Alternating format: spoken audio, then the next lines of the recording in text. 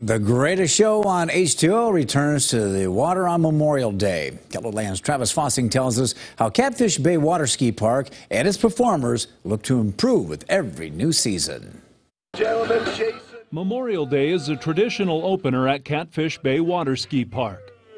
Some of the nights have been a little bit, bleak on practices, which is normal when it's, 38 degrees outside. So I get it. Definitely warms you up when you're out here with your friends, having a good time, getting ready for your first show. 16-year-old James Bruns is a longtime performer at Catfish Bay. I could probably ski before I could walk.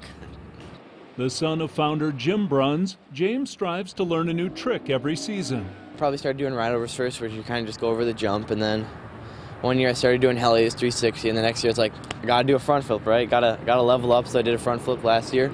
This spring, Bruns is working on a one-ski flip.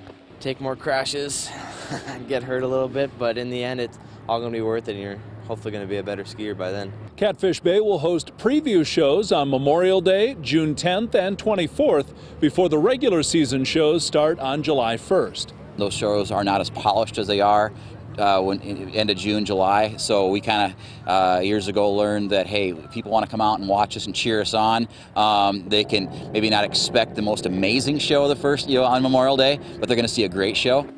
After nearly 3 decades, Jim says the mission remains the same, and it starts with building youth. Just a crazy joy to see young kids, including my own, grow up out here and really, kind of come into their own. With the next wave of performers hitting the water this holiday weekend. In Sioux Falls, Travis Fossing, Kettleland News. Like what James said, no pain, no gain. Well, the show on Memorial Day is scheduled for 2 o'clock at Catfish Bay, and we provided the link to this year's schedule under this story on kettleland.com.